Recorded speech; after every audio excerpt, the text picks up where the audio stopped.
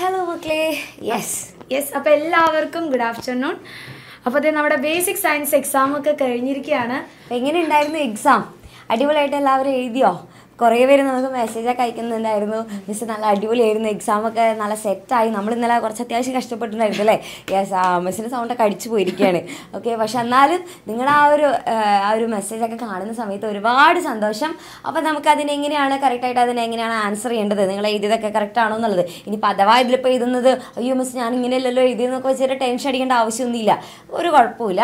പക്ഷെ നിങ്ങൾ നിങ്ങളുടെ ഏറ്റവും നല്ല മാക്സിമം അല്ലെങ്കിൽ നിങ്ങളുടെ ബെസ്റ്റ് നിങ്ങൾ കാഴ്ചവെച്ചിട്ടുണ്ട്, അല്ലെങ്കിൽ നിങ്ങൾ നന്നായിട്ട് പഠിക്കാനായിട്ട് ട്രൈ ചെയ്തിട്ടുണ്ടോ അത് മാത്രം ആലോചിച്ചാൽ മതി. ഓക്കെ, ഇതിലിപ്പോൾ തെറ്റിയാലും ശരിയായാലും ഒന്നും ഒരു വിഷയമാക്കണം. അതുകൂടാതെ നിങ്ങളുടെ ഒപ്പീനിയൻ എന്താന്നുള്ള കാര്യം കൂടി നിങ്ങൾ എല്ലാവരും ഈ ഒരു ഇതിന് താഴെ എല്ലാവരും കമന്റ് ചെയ്യാം കേട്ടോ.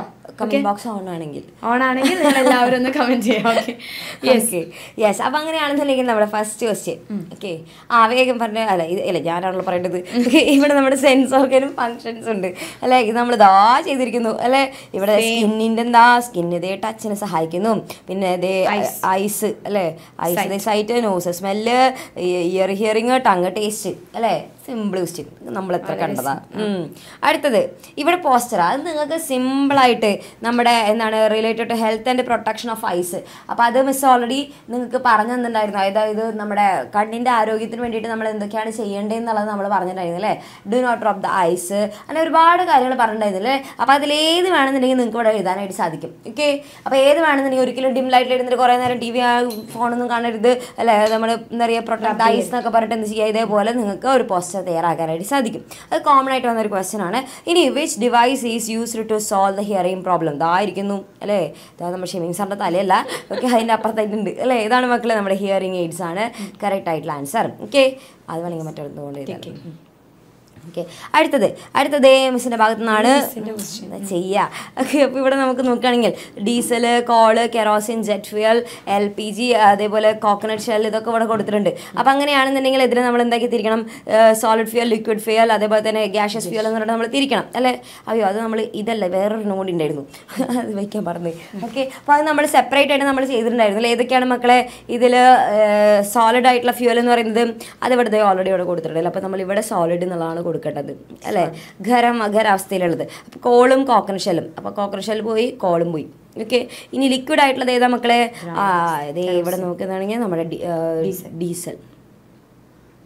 Okay, yes. പിന്നെ അതേപോലെ തന്നെ നമുക്ക് ഗ്യാഷ്യസ് സ്റ്റേറ്റിലുള്ളതാണ് നമ്മുടെ LPG കൊടുത്തിട്ടുണ്ട്. പിന്നെ അതേപോലെ തന്നെ നമ്മുടെ നിങ്ങൾക്ക് വേണം കെറോസിൻ ഓൾറെഡി ഇവിടെ കൊടുത്തിട്ടുണ്ട്, ഡീസൽ നമ്മൾ കൊടുത്തു. പിന്നെ ഏതാ ജെറ്റ് ഫ്യൂൽ. ഈ ജെറ്റ് ഫ്യൂവൽ ശരിക്കും പറഞ്ഞാൽ രണ്ട് തരത്തിലും പറയാറുണ്ട് കേട്ടോ. ചിലതിൽ നമ്മൾ ലിക്വിഡ് എന്നുള്ളതിൽ കാണാറുണ്ട്, ചിലതിൽ നമ്മൾ ഈ ഗ്യാഷ്യസ് എന്നതിലും കാണാറുണ്ട് കേട്ടോ. ഓക്കെ, അപ്പോൾ അത് രണ്ടെണ്ണം ഇതിൽ. ഇപ്പോൾ നമുക്ക് ഓൾറെഡി ഡീസൽ എന്തായാലും ലിക്വിഡാണെന്ന് അറിയാലോ. അപ്പോൾ പിന്നെ ബാക്കി അവിടെ നമുക്ക് സ്ഥലമില്ല, അപ്പോൾ പിന്നെ ബാക്കി വന്നാലേ ഉള്ളൂ. അപ്പോൾ അതുകൊണ്ട് നമുക്ക് എന്ത് ചെയ്യാം, ജെറ്റ് ഫ്യൂവൽ അവിടെ കൊടുക്കാം. Okay, yes. ഇനി ഇവിടെ അടുത്തത് മെയിൻ ക്വസ്റ്റ്യൻ. അപ്പോൾ name the device that converse the solar energy into electrical energy. നമ്മളിവിടെ കുറേ എണ്ണത്തിന് പഠിച്ചിട്ടുണ്ട്. Solar calculator, solar water heater. ഇതിൽ മിസ് ഈ ഒരു ഭാഗം മാത്രമേ വെച്ചുള്ളൂ, ഇതിൻ്റെ അപ്പുറത്തും വേറൊരു സ്ലൈഡിൽ മിസ് വെച്ച് കാണിച്ചു തന്നിട്ടുണ്ടായിരുന്നു അല്ലേ.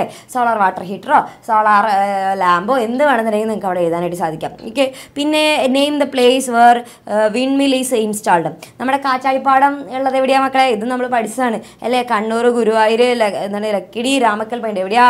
രാമക്കൽ മേട് അല്ലേ, നമ്മൾ പഠിച്ചതാണ് അല്ലേ. യെസ്. ഇനി അടുത്തത് നമ്മൾ കണ്ടത് അതായിരുന്നു. Okay, yes. അപ്പം നമ്മൾ ട്രിപ്പ് അവരോട് ഞാൻ പറഞ്ഞത് നമ്മൾ ട്രിപ്പ് പോയിട്ടുണ്ടായിരുന്നു. ഇനി choose the wrong statement from the below. അപ്പോൾ നമുക്ക് ഇത് കുറച്ച് ജനറൽ ടൈപ്പ് ഓഫ് ക്വസ്റ്റ്യൻ ആണ്. ഇൻസെക്റ്റിനെ കുറിച്ചിട്ട് വ്യക്തമായിട്ട് മിസ് ക്ലാസ്സിൽ പറഞ്ഞു തന്നിട്ടുണ്ടായിരുന്നു. ഓക്കെ, സോ എൻ്റെ കഴുത്ത് ഇത് ഫുള്ള് സീനാണ്. ഓക്കെ, ഇതാ വേണം മിസ് കാണിച്ചിടാം എൻ്റെ കുട്ടികൾക്ക്. അത്ര എൻ്റെ നെഞ്ച് ഞാൻ തകർന്നു പോയി. നെഞ്ച് തകർന്നു നോക്കുമ്പോൾ അതിൻ്റെ ഉള്ളിൽ ആര്?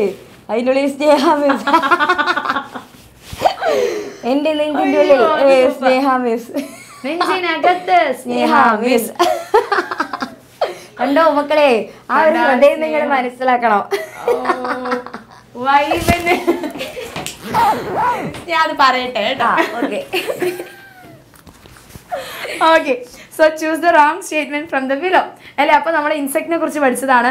സോ ആൻഡ്സ് ലീവ്സ് കമ്മ്യൂണിറ്റി, അതായത് അവർ കൂട്ടായിട്ടാണ് ജീവിക്കുന്നത് അല്ലേ. അപ്പോൾ ഇത് കറക്റ്റ് ആണ്. And do not Leh eggs. And എന്താ ചെയ്യുക മക്കളെ? മുട്ടയിടുകയല്ലേ ചെയ്യുക, മുട്ടയിടാറില്ല എന്നാണ് ഇവിടെ പറഞ്ഞിട്ടുള്ളത്. സോ റോങ് സ്റ്റേറ്റ്മെന്റ് ഏതായിരിക്കും? ഓപ്ഷൻ 2 ആണ്. ബാക്കി നോക്കിക്കേ. ആൻഡ് പ്രൊട്ടക്ഷൻ ഫ്രം എനിമീസ് എന്ന പ്രൊട്ടക്ഷൻ ഉണ്ട്. ആൻഡ് കളക്ട് ഫുഡ്, ഒരുമിച്ച് അവർ ഫുഡൊക്കെ ഗ്യാദർ ചെയ്യുന്നുണ്ട്. ഇനി അടുത്തത് name other 2 tiny creatures except and which leave in groups. കൂട്ടമായിട്ട് ജീവിക്കുന്ന വേറെ 2 പ്രാണികൾക്ക് എക്സാമ്പിൾ എഴുതാനാണ് പറഞ്ഞിട്ടുള്ളത്. നമുക്ക് എന്തൊക്കെ എഴുതാം? ഹണീബി എഴുതാം അല്ലേ, തേനീച്ച. പിന്നെ നമുക്കറിയാം നമ്മുടെ ടെർമൈറ്റ്, ചിതൽ. ഇവരൊക്കെ കൂട്ടായിട്ടാണല്ലോ ജീവിക്കുന്നത്. സിമ്പിൾ ആയിട്ടുള്ള question. Then right to reason why we call frog and amphibia. എന്തുകൊണ്ടാണ് ഫ്രോഗ് ആൻഡ് ആംഫീബിയ എന്ന് പറയുന്നത്? അവർക്ക് ബോത്ത് ലാൻഡ് ആൻഡ് വാട്ടറിൽ അവർക്ക് ജീവിക്കാൻ വേണ്ടി പറ്റുന്നത് കൊണ്ടാണ്. അത് ഇന്നലെ നമ്മൾ ക്ലിയർ ആയിട്ട് പഠിച്ച കാര്യം കൂടിയാണ്. പക്ഷെ ഇവിടെ എന്താ ഒരു പ്രത്യേകത എന്ന് പറഞ്ഞാൽ ഇത് നമ്മുടെ അറ്റാച്ച്ഡ് സ്കൂൾസിനും ചോദിച്ചിട്ടുണ്ടായിരുന്നു. അപ്പൊ സെയിം പോലെ തന്നെയാണ് ചോദിച്ചിട്ടുള്ളത്. ഇനി അടുത്ത ഫോസിൽ ഫ്യൂൽസ്. ഇതായിരിക്കുന്നു fossil fuels. നമ്മൾ ചെയ്താണല്ലേ. ഏതൊക്കെയാണ് മക്കളെ നമ്മുടെ ഫോസിൽ ഫ്യൂൽസ് ഉള്ളത്? Natural gas, crude oil, call അല്ലേ. അപ്പൊ ഇതാണ് നമുക്ക് അവിടെ ചോദിച്ചിട്ടുള്ളത്. ബാക്കിയുള്ള നമുക്ക് ചോദിച്ചില്ല. നമ്മൾ പക്ഷെ മൊത്തത്തിൽ പഠിച്ചു അല്ലേ. നാച്ചുറൽ ഗ്യാസ്, ക്രൂഡ് ഓയിൽ, പിന്നെ അതുപോലെ തന്നെ നമ്മുടെ കോള്. ഇത് അവിടെ എഴുതിയാൽ മതി അല്ലേ. സിമ്പിൾ. ഓക്കെ, ഇത്രയുള്ള.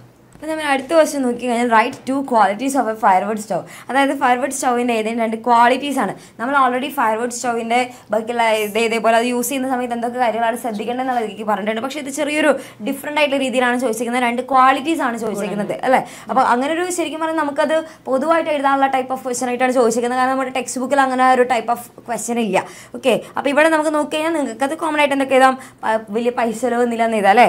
അതായത് നമുക്ക് കോസ്റ്റ് എഫക്റ്റീവ് ആണ്, പൈസ ചിലവില്ല. പിന്നെ അതേപോലെ തന്നെ ഈസി ടു മെയിൻറ്റെയിൻ അല്ലേ. നമുക്ക് ഈസി ആയിട്ട് നല്ല സുഖമായിട്ട് തന്നെ നമുക്ക് എന്ത് ചെയ്യാൻ പറ്റും? അത് കറക്റ്റായിട്ട് കൊണ്ടു നടക്കാനായിട്ട് നമുക്ക് സാധിക്കും.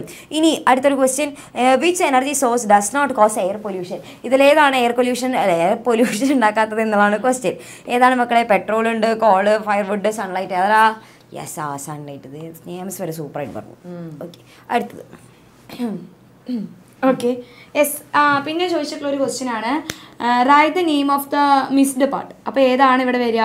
ഇവിടെ നമുക്ക് ഓൾറെഡി എഗ് ലാർവ തന്നിട്ടുണ്ട്. നെക്സ്റ്റ് വരുന്നത് ആരാ മക്കളെ? ഇത് പ്യൂപ്പയാണ്. നമ്മൾ ഇന്നലെ കൃത്യമായിട്ട് പഠിച്ചതാണ്. സോ ഇവിടെ പ്യൂപ്പ എന്ന് എഴുതി കൊടുക്കുക. പപ്പ എന്ന് എഴുതരുത്, പ്യൂപ്പ. ഇനി അടുത്തതാണ് നെയിം എനി 2 ബട്ടർഫ്ലൈസ്. 2 അല്ല, 3 അല്ല, 4 അല്ല, നമ്മൾ കുറേ ബട്ടർഫ്ലൈസിൻ്റെ പേര് പഠിച്ചതാണ്. നാരകശലഭം, അരളിശലഭം, വെള്ളിലത്തോഴി, എരുക്ക് തപ്പി. ഇനി അതൊന്നും മഞ്ഞ പാപ്പാത്തി എഴുതാം, കോമൺ ജെസിബൽ, രത്നനീലി എഴുതാം, ഗരുഡശലഭം എഴുതാം, ബുദ്ധമയൂരി എഴുതാം. നിങ്ങൾക്ക് എന്താണ് ഇഷ്ടമുള്ളത് ആ കാര്യം എഴുതാം. Then which among the following harmful to agricultural crop. Okay, ഇത് നമുക്ക് ഈസി ആയിട്ടുള്ള ഒരു ക്വസ്റ്റ്യൻ ആണെന്ന് പറയാം. കാരണം ഓപ്ഷൻ വായിക്കുമ്പോൾ തന്നെ നമുക്ക് ആൻസർ കിട്ടും. ബട്ടർഫ്ലൈ എല്ലാം നമുക്കറിയാം, മോത്തല്ല, നിശാശലഭമല്ല, പിന്നെ സ്പാരോ, കുരുവിയൊക്കെ എന്ത് ചെയ്യാനാ അല്ലേ. അപ്പോൾ ഇവിടെ നോക്കിക്കേ, യെല്ലോ സ്റ്റെം ബോറർ ലാർവ അല്ലേ. അപ്പോൾ സ്റ്റെമ്മിനെ ബോറ് ചെയ്യാണ് അല്ലെ, കുഴിക്കുന്ന ആൾക്കാരാണ്. അപ്പോൾ അതുകൊണ്ട് ഓപ്ഷൻ എ ആണ് ഹാംഫുൾ ആയിട്ടുള്ളത്. ഓക്കെ, ഇത്രയേ ഉള്ളത്. ഇനി അടുത്തൊരു ക്വസ്റ്റ്യൻ ആണ് observe the picture and write the arrangement of leaves. നമ്മുടെ ഫസ്റ്റ് ചാപ്റ്ററിൽ നിന്ന് നമ്മൾ ഇങ്ങനെ ഒരു ക്വസ്റ്റ്യൻ ഒരിക്കലും എക്സ്പെക്ട് ചെയ്തിട്ടുണ്ടായിരുന്നില്ല. അപ്പോൾ ഇവിടെ നമ്മൾ പഠിച്ച കാര്യമാണ്. നിങ്ങൾ ഓണം എക്സാമിനും ക്രിസ്മസ് എക്സാമിനും ഒക്കെ പഠിച്ചതാണ്.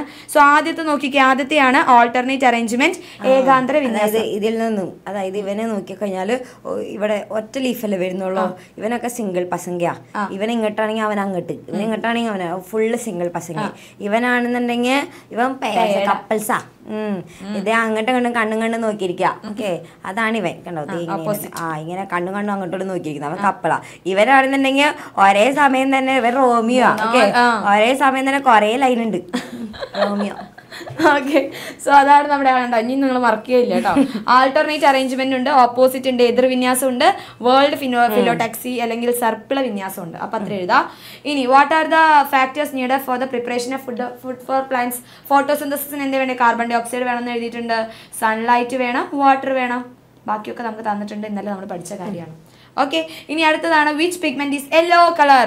യെല്ലോയ്ക്ക് കാരണം ഞാൻ എഴുതിയിട്ടില്ല, എൻ്റെ തല ഇവിടെ മറിഞ്ഞുകൊണ്ട് നമുക്ക് എന്ത് ചെയ്യാം? യെല്ലോയ്ക്ക് കാരണം ഓപ്ഷൻ ഉണ്ടല്ലോ, സാന്തോഫിൽ. കഴിഞ്ഞു. ഓക്കെ, അപ്പോൾ ഇതോട് കൂടിയിട്ട് നമ്മുടെ ക്വസ്റ്റ്യൻസ് കംപ്ലീറ്റ് ആയി കഴിഞ്ഞിരിക്കുകയാണ്. വളരെ സിമ്പിൾ ആയിട്ടൊരു ക്വസ്റ്റ്യൻ പേപ്പറാണ്. കുറച്ച് ജനറൽ ആയിട്ടുള്ള ടൈപ്പ് ഓഫ് ക്വസ്റ്റ്യൻസ് ചോദിച്ചിട്ടുണ്ടെന്നേ ഉള്ളൂ.